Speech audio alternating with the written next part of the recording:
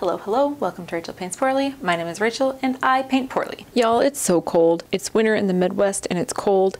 Every year it's cold, and every year I'm surprised it's cold, and every year I complain that it's cold. I did go to the local nursery and look at all of the tropical houseplants though, so that was nice. Today, I'm going to be painting Henri de Toulouse-Lautrec's Moulin Rouge Le Goulou, first painted in 1891. Many of you are probably familiar with the Moulin Rouge, a cabaret adorned by a windmill located in the Montmartre district of Paris, where Nicole Kidman and Ian McGregor surmounted insurmountable odds with the power of love and some catchy pop songs.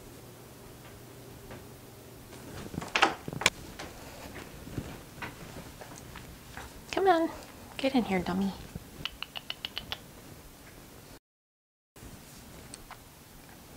Okay, where was I?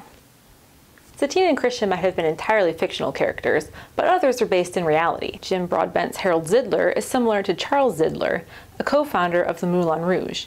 Carolyn O'Connor's Nini Legs in the Air was a real performer, Nini Les Pattes en l'Air, and John Leguizamo's Henri de Toulouse-Lautrec parallels the French artist of the same name. The real Henri was no struggling actor, however, but an aristocrat turned professional artist, whose notoriety sprung from his unflinching portrayal of the Parisian underworld. Many of his works feature the inhabitants of the Moulin Rouge, where he frequented so often a table was permanently reserved for his use. So, who was Henri de Toulouse-Lautrec, and how did he come to create Moulin Rouge La Goulou? Henri Marie Raymond de Toulouse-Lautrec Monfa was born on November 24, 1864, to Count Alphonse de Toulouse-Lautrec Monfa and Countess Adèle Tapie de Céliron, at the family's medieval town residence, the Château de Bosque at Albi. Tracing their lineage to the times of Charlemagne, Henri's family lived a life of quiet leisure, hunting, hosting parties, and dabbling in music and art. His father was a passionate hunter and horseman, and wished for his son to follow in his footsteps. Alas, it was not meant to be. In 1878, at the age of 13, Henri broke his right thigh bone. A year later, he broke his left. His legs ceased to grow after, and he never grew taller than 5 foot 1 inch, or 152 centimeters. His injuries confirmed what his family had hoped to ignore. Henri had inherited pycnodysostosis, a bone disease resulting from multi-generational intermarriage in his family. His own parents were first cousins. But some good did come from an admittedly bad situation. During his long periods of rest and recovery, Henri began developing a talent that he had displayed since he was 6, drawing. At 14, his first oil paintings showed everyday sights around the family estate: horses, dogs, and the family property. At 17, he decided he wanted to be a painter. On the advice of his painter friends, Henri's father permitted him to travel to Paris for academic training. He began in April of 1882 in the studio of Léon Bonnat, who told him, quote, "Your paintings aren't bad, which is fine, although it still means they are simply not bad, but your drawings are utterly appalling," end quote. In December, after Bonnat had to close his studio, Henri went to study under Fernand Cormon. Eager to exhibit his work, he showed Un Petit Accident in 1883 under the name Monfa. His submission to the Salon later that year, however, was rejected. Though he took to ridiculing the stuffy academic art of the Salon while simultaneously enjoying the breeze of Impressionism, Henri did not align himself with any one painting style over the others, instead systematically adding new components to his art. In addition to dabbling in plein air, Henri began experimenting with the pointillism of Georges Seurat, and was greatly influenced by the lines and viewpoints found in the work of Impressionist Edgar Degas. Similar to Degas, Henri preferred painting the figure over landscapes. His success in securing portrait commissions was rather lackluster, however, due in part to wealthy women being wary of his reputation for rather brutal honesty in depicting his sitters. Maurice Joyant, Henri's friend and later art dealer, commented, quote, "Henri's obtaining portrait commissions was in vain. After a few sessions, the great ladies, first attracted by a curious legend, fled from the tyranny of the painter, who cruelly and mercilessly stripped them down to a look that was not pretty," end quote.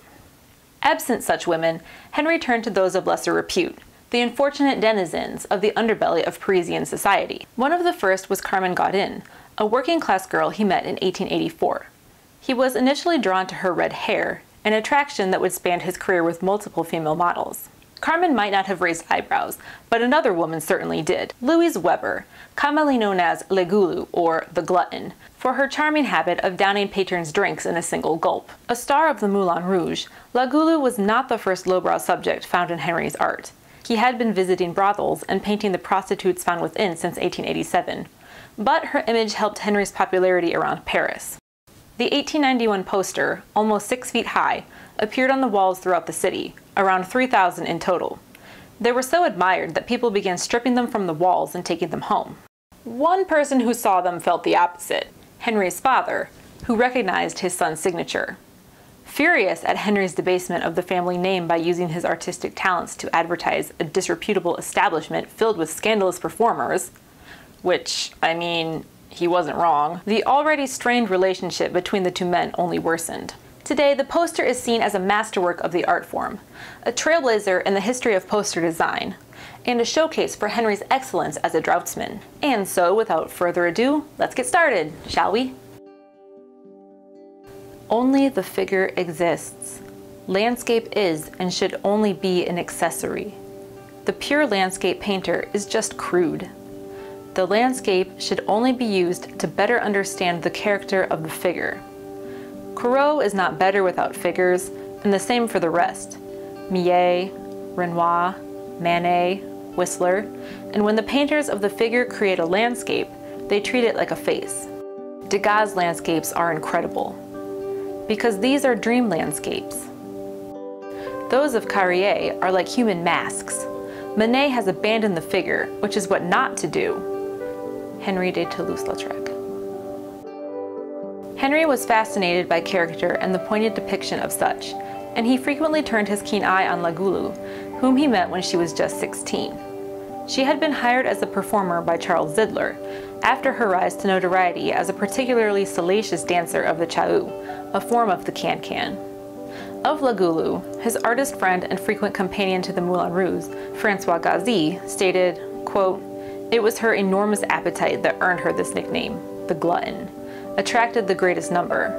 Encased in her blonde hair and décolleté down to the navel, she strode into the dance hall like a conqueror. She danced with a vulgar elegance and gesticulated with her foot, which she maintained vertically above her head, and then brought the dance to a close by letting herself flop with legs apart, the upper half of her body erect, her arms raised triumphantly to the sky." End quote.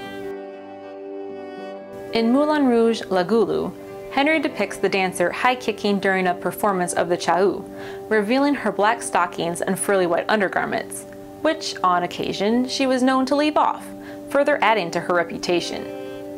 Silhouettes are used for the audience in the background and the man in the foreground, a technique inspired by the popular shadow theaters and the Japanese woodblock prints by Kitagawa Utamaro, one of Henri's favorite printmakers.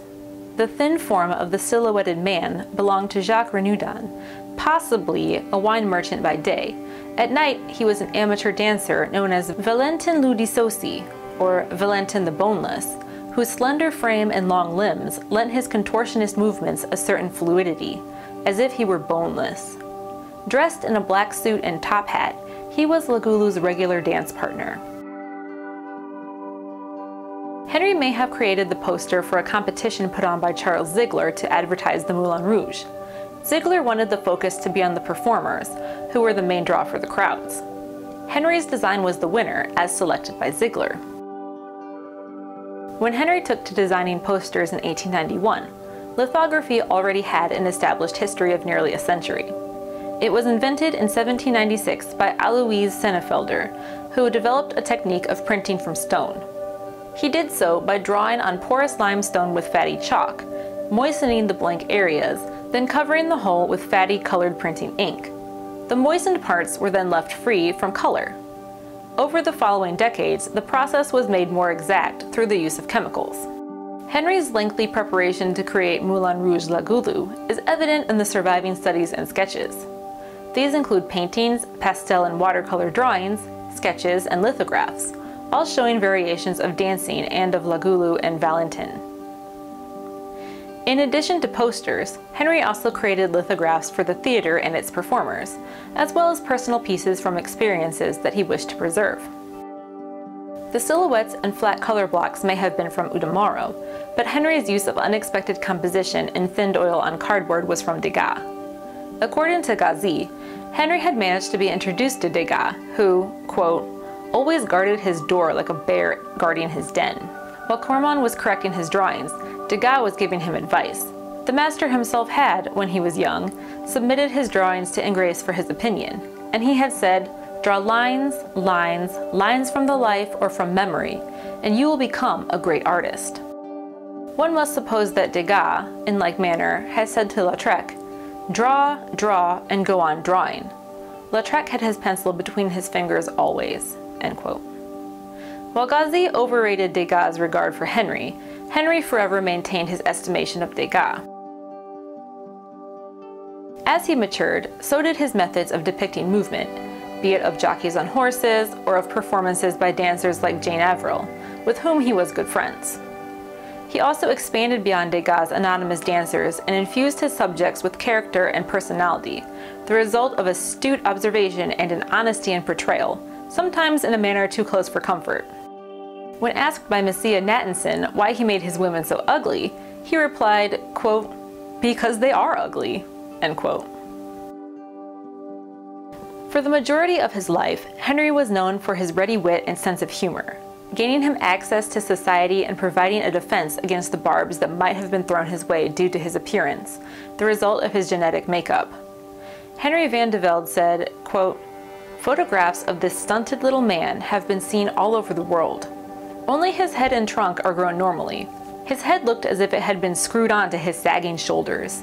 His full black beard had the effect of some strange adornment. His arms and legs were those of a 6-year-old. Yet in this stunted body there was an extreme vitality that almost went beyond Toulouse-Lautrec's spirit. His rapid wit, the wit of a malicious clown, was staggering. His mouth was of an animal sensuality, his way of talking now uncontrolled, now pointed and witty, now totally unconventional, end quote. Despite his physical weakness and ill health, Henri was fueled by the energy in the locations and people he sought out, often exclaiming, ah, life, life. Sadly, his way of life would catch up with him. The bar hopping, sleepless nights, and copious amounts of alcohol took their toll. The warnings of his friends went unheeded, even spurned, and his success in alienating those around him only increased his isolation. In addition to his inherited condition, his final years were plagued by syphilis, then incurable, paranoia, and a changed personality. Early in 1899, at the age of 35, he collapsed in the street, and on February 27th, he was taken to a mental hospital at the request of his family. Terrified that he would be locked away for the rest of his life, he begged his father and his friends to arrange for his release, but his pleas fell on deaf ears. In the end, Henri determined to prove that he was well enough to leave, by creating a series of circus drawings done in chalk, which he worked from memory. They were enough to prove his case, and he was released on May 17th, on the condition that he would not be left alone. To prevent a relapse, his distant relative, Paul Viard, volunteered as his companion, and the two set off on a series of travels. In 1901, Henri briefly returned to Paris, where he set his affairs in order. In mid-August, he suffered from a stroke. Partially paralyzed, he returned to his mother's home, Chateau Malraux, on August 20th. Countess Adele knew her son would die before long. So did the Count, who hurried to his son's bedside. He wrote to René Pronsteau, a family friend and Henri's first art teacher, quote, I expect to leave as early as possible tonight, or tomorrow at the latest, to visit my poor son Henri. His legs have been useless for the past few months. He was dragging himself along. His arms were still strong, however, and he was able to paint energetically. Just yesterday, he asked for some easels and brushes, but his hands refused to serve him. If he lasts until the first autumn frosts, he will not survive them, because it's his lungs that are diseased. 3 months ago, several experts diagnosed him as consumptive. So the end is very near. End quote. Henri de Toulouse-Lautrec died on September 9, 1901. He was 36 years old. Acknowledging his failures as a father in light of his son's death, the Count gave over the rights to Henri's estate to Maurice Joyant, writing, quote, I'm not making a generous gesture in giving you all my paternal rights, if there are any as heir of whatever our deceased produced. Your brotherly friendship had so quietly replaced my weak influence that I am being logical and continuing this charitable role for you if you so desire, simply for the satisfaction of your kind-heartedness toward your classmate. So I have no plans to change my opinion and, now that he is dead, praise to the skies something that during his life I could only regard as audacious, daring studio sketches." End quote. Henri's contribution to French art was much more than mere audacious studio sketches, of course. It was his portrayal of lowbrow subjects and the world they lived in a manner befitting that of high art. The performers and their audiences existed in a shared space common and aristocratic. They came together in both the cabarets and dives they inhabited, and in the paintings and posters found in Henri's oeuvre. During the last years of his life, Maurice Joyant had encouraged Henri to exhibit in London, in the hopes that it would provide a distraction from his serious drinking habit. The exhibition opened on May 1st, 1898. British art critic H. Snowden Ward wrote, quote, "Messrs. Boussad, Valadon and Company of the Goupil Gallery, Lower Regent Street, exhibit a collection of the works by M. Toulouse-Lautrec, one of the most extreme followers of Degas. His subjects are unlikely to commend themselves to old ladies, but their execution is undeniably clever." End quote. Henri once commented to his cousin, "The first human being to invent a mirror put it upright, for the simple reason that he wanted to look at himself full length. A mirror of that kind is very well and good, because it is useful and need be nothing more than useful." Later, other people came and said, "Up till now, people have set up their mirrors perpendicularly, without ever wondering why they did so. They found that mirrors can be put horizontally on their sides, naturally, although the question is whether there is any point in doing so. They did it because it was novel, and it was the novelty that appealed to them, but nothing is ever beautiful because it is novel. In our time, there are many artists who go for novelty, and see their value and justification for novelty, but they are wrong.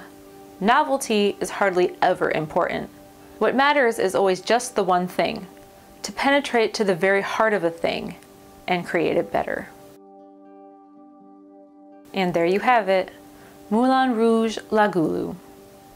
Thank you so much for watching. As always, thumbs up if you liked that video, and if you have not already done so, please subscribe for more content, both like this and other cool stuff that I do on occasion.